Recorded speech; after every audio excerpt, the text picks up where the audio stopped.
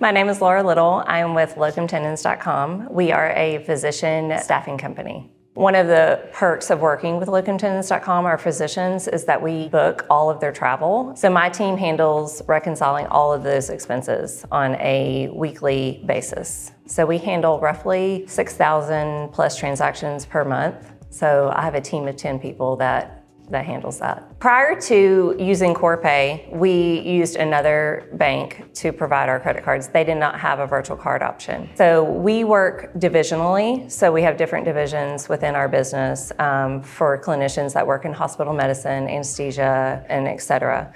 And if there was fraud on one of those cards, it would shut down the travel for all of those reservations we made for hundreds of doctors. So our travel team would have to scramble, we'd have to close the card, we'd have to wait for a new card, we'd have to put those transactions on another divisional credit card. It was just a nightmare. So when we joined Corpay, having that virtual card option was life-changing when it comes to fraud, and it has really reduced the amount of fraud that we have had. And we find that most of the fraud that we experience is on the lodging credit cards, and because they're all virtual, it only affects that one reservation for that one clinician. You know, for instance, their card is closed, we can immediately generate a new one right there, no issues.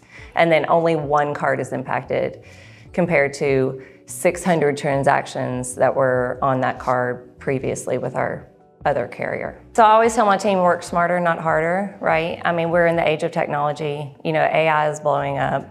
We need to find ways to be more innovative. We need to find ways to do things more efficiently. The hospitals are our clients, right? And they want to be invoiced with their timesheets in a timely fashion and accurately. And if we can remove some of those manual processes, make things more streamlined, make the process smarter, our clients would be much more happy.